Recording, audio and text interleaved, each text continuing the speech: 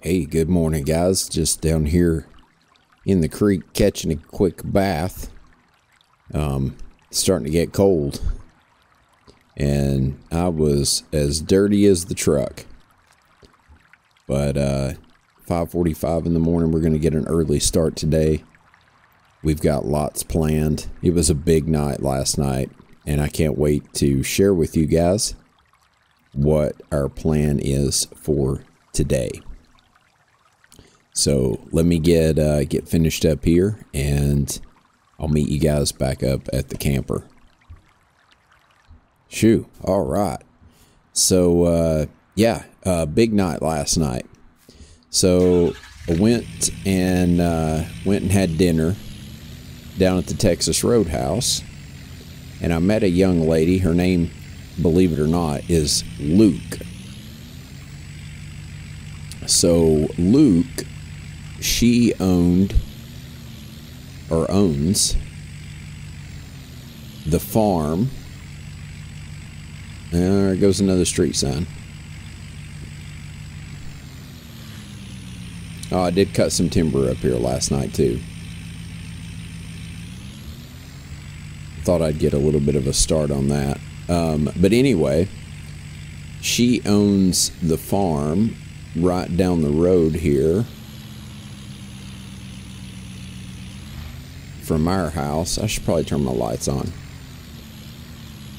So this field right here. So this thing was jam-packed with wheat, and it was about to turn, and she needed to leave to go out of town.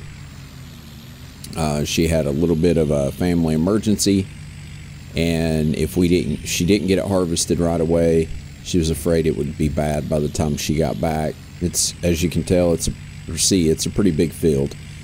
So we jumped on the combine, helped her out, and she paid us pretty well on it. We ended up making about $8,800 on it. So we got that done. And then come to find out, she also owns this tract of land up here above our farm. This whole tract of land right there that we talked about in, I think, the first or second episode, maybe the third episode, I can't remember now. We talked about actually maybe clearing some of it and building our house up there.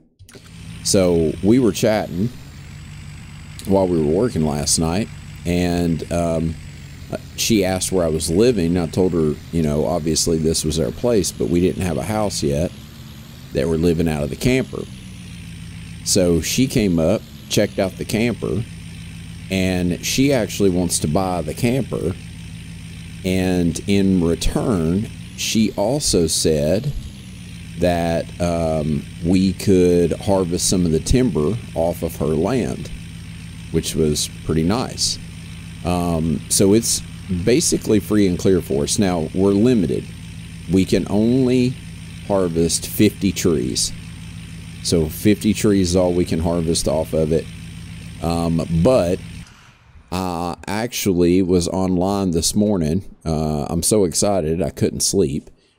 And so I ended up checking online, and I found a contractor in the next town over that has this plan here available, and he'll actually build it for $20,000 if we provide the lumber.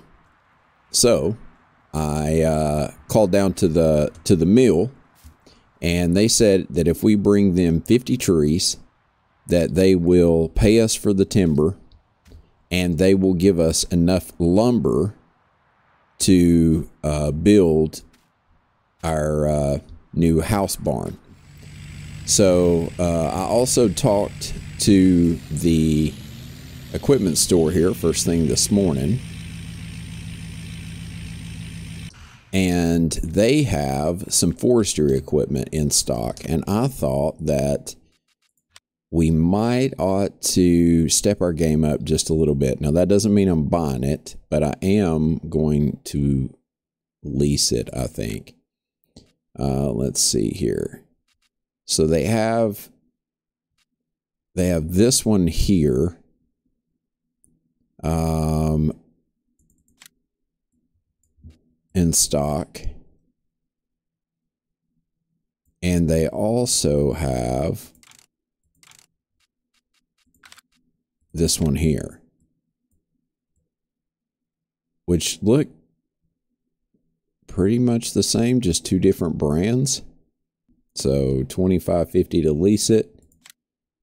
Yes.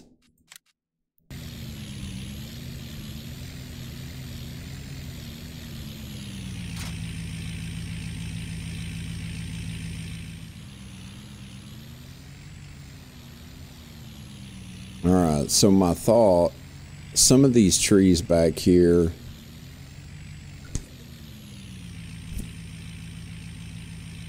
are on our property and some of them are not.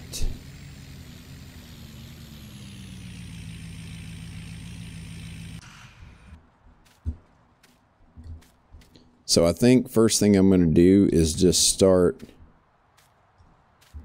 dropping some trees.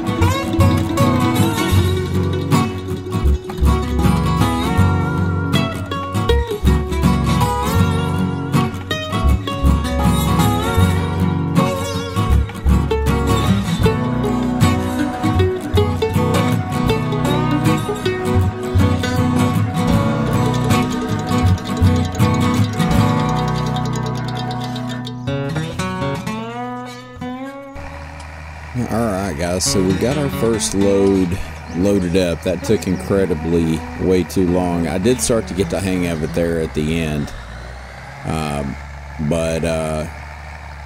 Wow, it was a pain. Alright, we'll just leave that thing there. Let's run this trailer. I'm curious to see how it does going to the mill.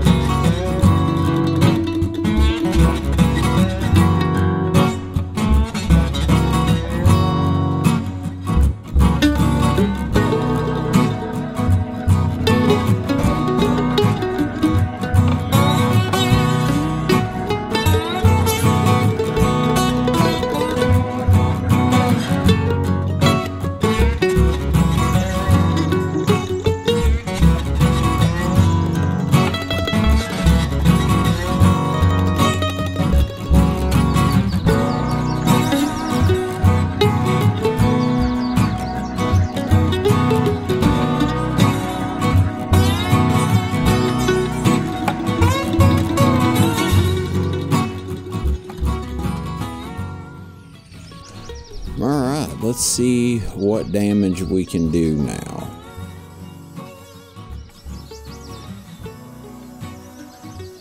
Just turn this thing over to the side here for a second. And we've got this one on the tractor that we can load up.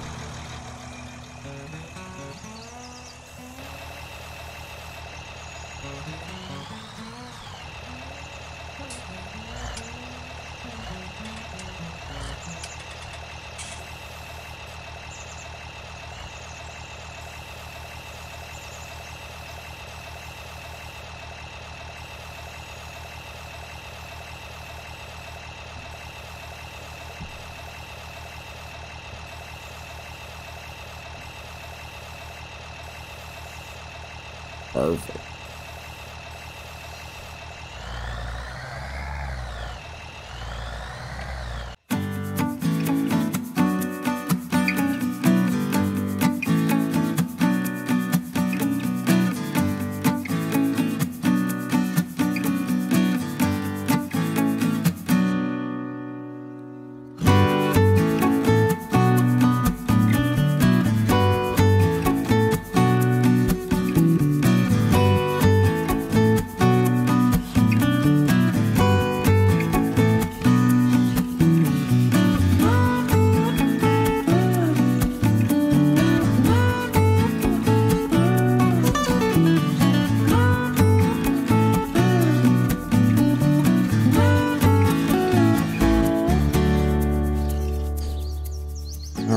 So we've got another load finally finagled up here, and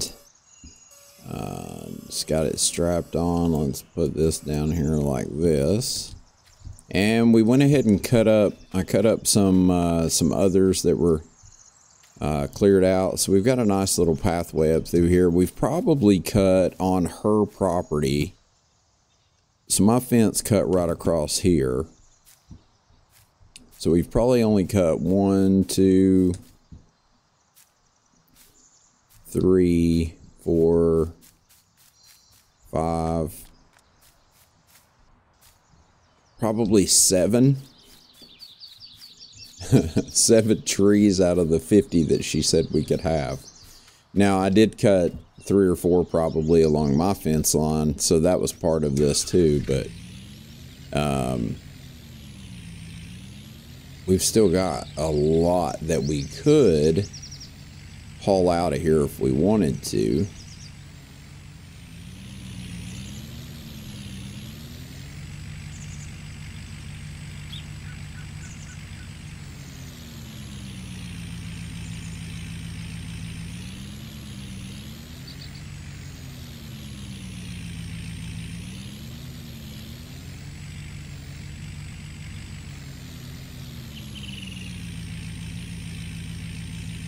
All right, let's see how much we get for this old run here. 13,977 on that one. So out of those 2 loads, we've made 29,357 bucks. That's not too shabby. Less our investment of this trailer. We're probably 26,000 bucks. Oh, is this field freshly planted?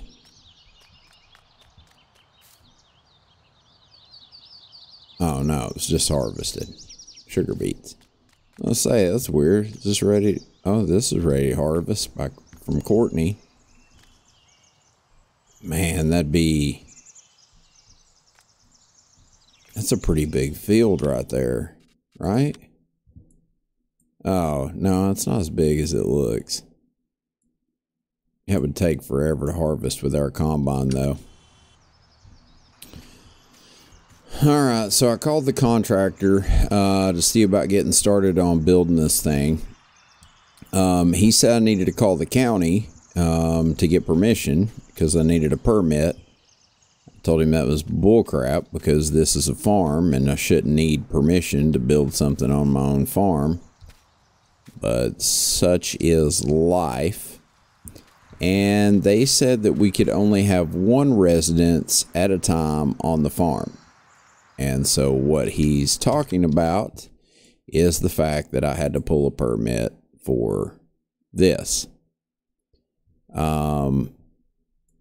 which is our camper. Now, the camper in and of itself was not an issue, but the fact that I had to register for a residency, like on this property that I was using as a resident, now it's on here, and I don't know how to unwind that. And so I can only have 1 sleeping location aka residents, on the whole farm. So I got to figure out how to rewind that and undo that paperwork for that, which I will guess we'll do at some point in time. But anyway, yeah, I guess we will just get back to logging for now until I figure out or hear back from the county on how to unwind our other residents over there. Maybe I'll have to go do some paperwork and petition that we're selling the camper. All right, so here we are back at the sawmill with another load. And I tell you what, I'm not a huge fan of this log setup, log wagon. This the grappling arm, boom arm. It's really tough to get the hang of. Really tough to use. But we did get another load. A good size load, and I did go ahead and use the other trailer and picked up all of the cutoffs and little pieces, so we have a trailer of those two. So I guess let's get this unloaded. So my official count now of trees off of Luke's property is 23. So we've gotten 23 out of the 50 trees off of there. The other trees, we've hauled more than that, but the other trees were off of our property. So, but I think for now, that is all that I'm going to take from Luke's property. Just because, frankly, I'm just kind of getting tired of cutting trees. I know we needed them. But we did get also approval back, or I heard back from the contractor and from the county. And we got our situation taken care of with the building permit. So that's done now. So I went ahead and paid the deposit to the contractor for the and I don't know what's going on, why this thing won't pick up right now, or maybe it is. So I went ahead and paid the deposit for the new barn apartment, and so that should be getting started here in no time. Actually, he said he could get started on it pretty much right away, so I'll be excited to see that. But anyway, don't know that I'm gonna make you guys sit here and watch me struggle with this horrible contraption.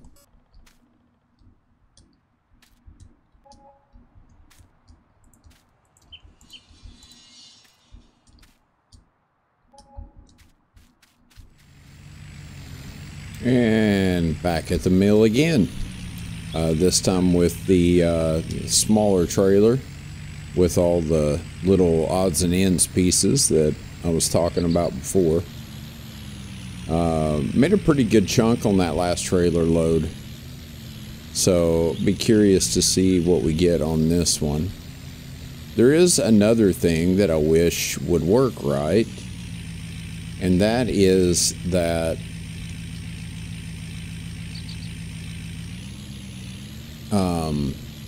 that the dump bed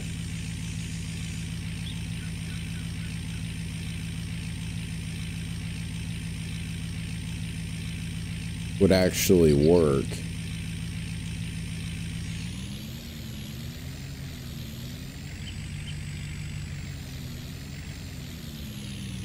With wood.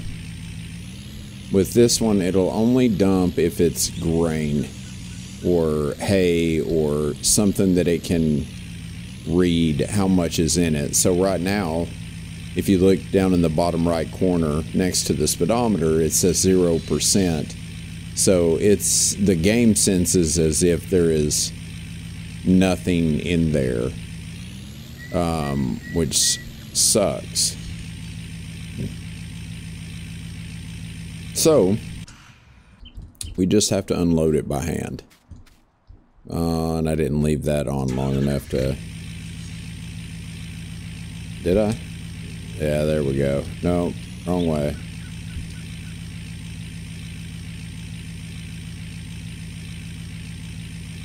There we go. Now we're down. So we just have to unload all of this by hand.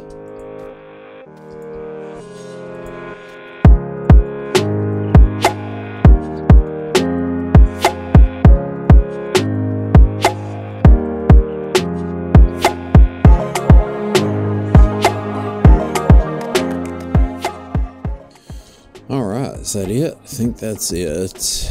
Let's grab this one little piece here. Make sure it's over here. Make sure this one's in here.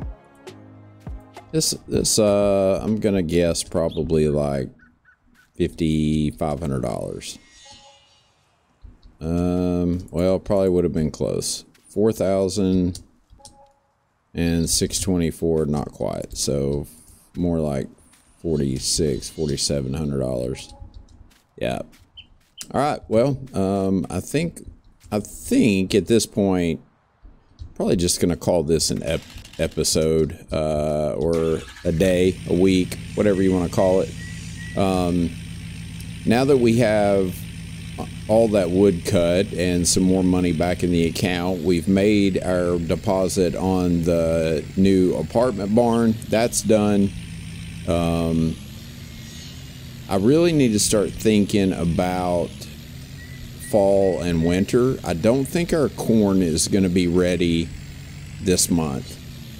More than likely, it'll probably be next month before it's ready. We really don't have to do anything else to it. It's got both applications of fertilizer, and it's pretty much done. It's already been sprayed for weeds, so we've already done the herbicide. So really we just need to wait until it's ready to harvest.